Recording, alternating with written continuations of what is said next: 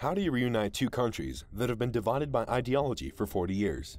This was the question facing Germany when the Berlin Wall fell. The Soviet Union couldn't keep the two halves of Germany apart forever. What happened when the two sides joined forces again after being apart for so long? On this episode of Intrigued Mind, we'll be looking at the reunification of West and East Germany. 32 years ago, Germany was split up into two separate countries. These countries had totally different ideologies and did not get along. Today, the two halves of Germany are united and make up the largest economy in Europe. How exactly did this happen? The downfall of East Germany, known as the German Democratic Republic, was fast and unexpected. The majority of people in the West didn't expect it to fall apart when it did, despite the fact that it was the biggest and most studied political issue of the time. Its collapse was brought about by the decay of its communist neighbors in Eastern Europe. The leader of East Germany, Erich Honecker, was a true communist who was shocked by the Soviet Union's liberal reforms under Gorbachev.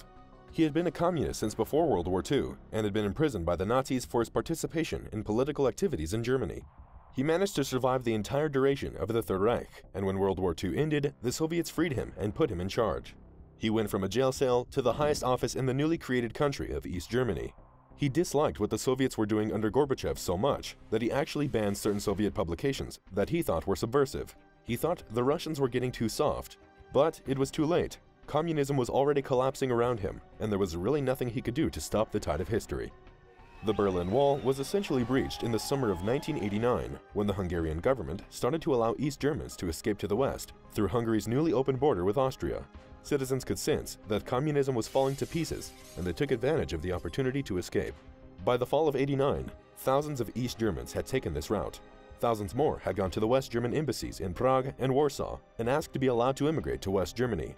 Refugees were pouring in, and the crumbling Soviet regime wasn't in a position to stop them from leaving.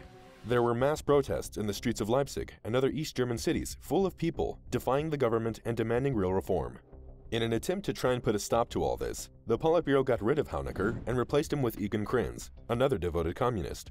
Krenz and the Soviets tried to halt this embarrassing situation and prevent refugees from escaping to the west via Hungary, Czechoslovakia, and Poland. In typical Soviet fashion, however, their attempts at controlling people only made things even worse. On November 9th, a communist functionary named Gunter Schabowski accidentally announced on the news that the government would now allow East Germans to move to West Germany. This was not actually the case. What he was supposed to announce was that the government would require East Germans to apply for exit visas during normal working hours. The announcement, however, was widely interpreted to mean that East Germany had decided to open up the Berlin Wall that very evening. Crowds gathered at the wall and demanded to be let into West Berlin. The border guards, totally unprepared for this scenario, just let them through. The night turned into one big party, and tens of thousands of East Germans poured through the crossing points of the wall and celebrated with West Berliners. The opening of the Berlin Wall was the end of the German Democratic Republic. It led to bigger and bigger public demonstrations by the citizens against the government. They demanded democracy, real democracy. Krenz was replaced by a reform communist, Hans Madrau, who promised free, multi-party elections. Unsurprisingly, in these new free elections, the Communist Party lost in a landslide vote. Force had been the only thing keeping them in power. A new East German government, led by a broad coalition, began negotiations with the West for a treaty of unification.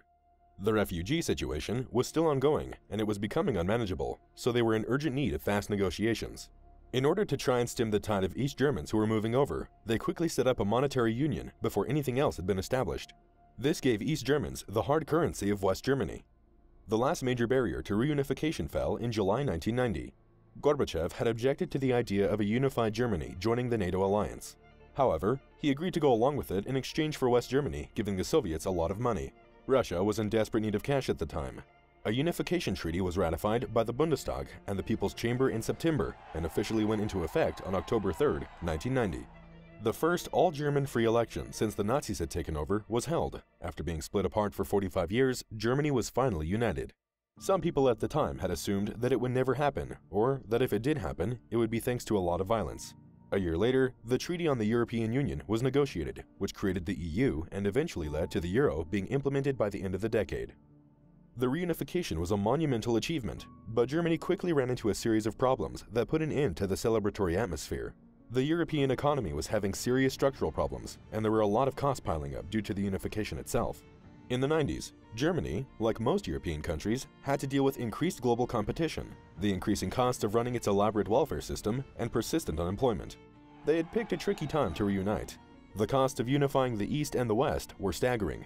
Not only that, they were totally unexpected.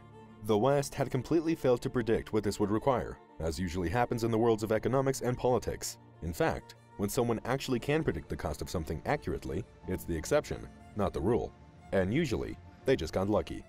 The German taxpayer was surprised by how much they would have to pay up to deal with unification. The main issue was that the Eastern German economy was in terrible shape. It was far worse than anyone had realized because the communists kept things like this a secret as much as possible. There were only a handful of companies in East Germany that could actually compete on the world market without the government forcing people to do business with them. Most of them were extremely inefficient.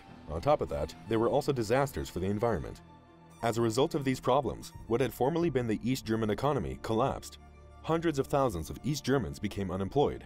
East Germany became very dependent on federal money that was generated by the economy of West Germany. The infrastructure of East Germany was also in dire need of repair. The roads, rail lines, and telephone lines required massive amounts of money in order to be able to provide the basis for the future economy. The communists, it turned out, had not been great at maintaining the commune. The reunification process had been fast and pretty painless because everyone had thought that economic equality was right around the corner. But this turned out to be impossible. High unemployment and disappointment haunted East Germany for more than a decade after the fall of the Berlin Wall. The economic gap between the two halves of Germany was a big deal, but it was just one of several difficulties that went along with reunification. Many East Germans grew to hate what they saw as West Germany's attitude of arrogance and insensitivity. They felt like they were being looked down on by their neighbors. The terms Wessie for Westerner and Ossie for Easterner came to represent two different outlooks. Westerners were perceived as being competitive and aggressive. They were the product of what Germans called elbow society. Easterners were seen as passive and lazy, the product of the stifling and brutal communist regime. On top of the resentment, disillusionment, and economic problems, there were other legacies left by the 40 years of dictatorship in the East. East Germany, like Russia, had developed a powerful and far-reaching security apparatus that employed a huge network of professional and amateur informants. These people spied on their fellow citizens and reported any dissenters to the government. After unification, the files of the secret police became public information. East Germans suddenly discovered that many of their most famous citizens had been secretly working for the government. People learned that people they had been friends and neighbors with were on the secret police's payroll. Coming to terms with this, both legally and personally, added a lot of tension to the newly reunited country.